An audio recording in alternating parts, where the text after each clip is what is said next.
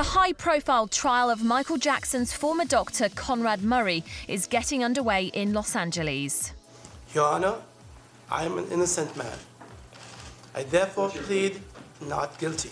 Because the case has already attracted so much media attention, about 160 potential jurors will be interviewed to work out who can serve on the jury. But legal experts reckon it'll be pretty much impossible to find people who don't already have an opinion. The trial will put the spotlight on the King of Pop's final moments once again. You know it's dead. You're fighting for your life inside up. Michael Jackson, one of the most successful singers of all time, was found dead at his ranch in Beverly Hills in June 2009, aged 50. Authorities say he'd taken an overdose of the powerful anaesthetic propofol and various sedatives. Murray's admitted giving Jackson propofol as a sleep aid, a drug normally used for surgery, but he denies involuntary manslaughter.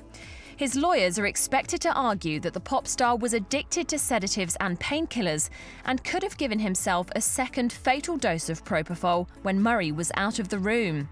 The doctor faces up to 4 years in prison if convicted. The trial is expected to last 4 to 6 weeks.